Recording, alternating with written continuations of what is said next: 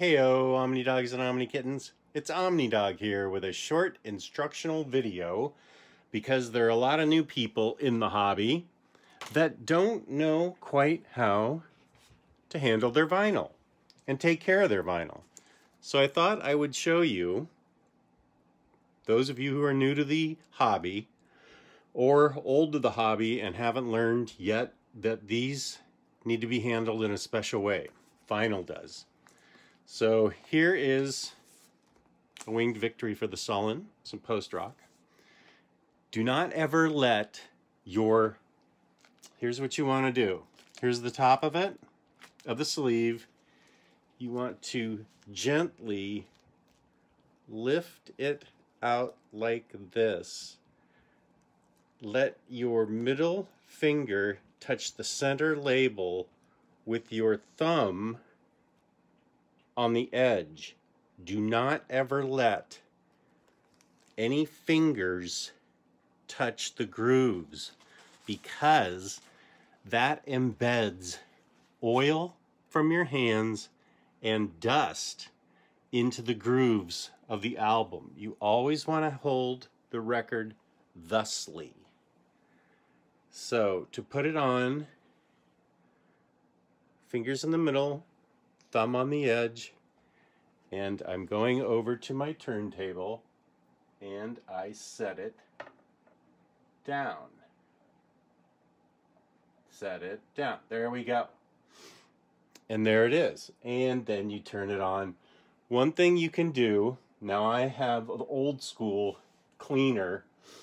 This is way old school, but I'll put a link in the instructions.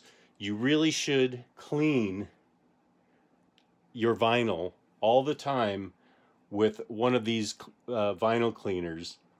It's very important to get the dust out of the grooves, any detritus, because that's where you hear the pops and clicks that are going on that record with the tone arm there. So a quick demonstration, let's see if I can do it right, is you turn it on and you apply the liquid right here. Do the instructions on whatever you buy, because you won't be able to get this anymore. This is 40 years old, but it still works. And you want to lightly hold it here and roll it up, as you see that I'm doing. And there will be dust. You can't see it that well, but there will be dust that you pick up here. And then it is ready to be played. Now, say you're done. So you turn it off. How do you put it back? Lift it up like that. Thumb in the middle. Sorry, middle finger in the middle, thumb on the edge, and you gently place it back in your sleeve that hopefully has plastic in the middle, because that helps protect your investment, because you guys are out there now spending 25 and 30 upwards, you know, some of you are paying even more for your records. You need that plastic in there to protect it. Let me show you. I'm in the middle of a project. You can buy, and I'll put a link in the description, you can buy replacement sleeves. See, this is an old Black Flag album that's, they had legal issues, so they had to blacken out the bars and redact all the Black Flag references. So this is an oldie. I don't even know if you can get it anymore, but it's called Everything Went Black. I'm going through a project where I'm taking every paper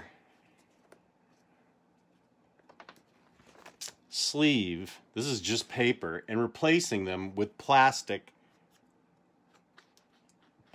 encased sleeves that you can get. I think Mobile Fidelity makes them. They're a good investment. They're not expensive. They're totally worth it because paper can scratch and trap your dust into your album. So you want to get the protective sleeves. So that is what we've learned today. How you handle your vinyl. Once again, never let your fingers touch the vinyl, as that traps dust and oil into the grooves and makes your music sound bad. So, there's the technique. You're welcome. Thank you for watching.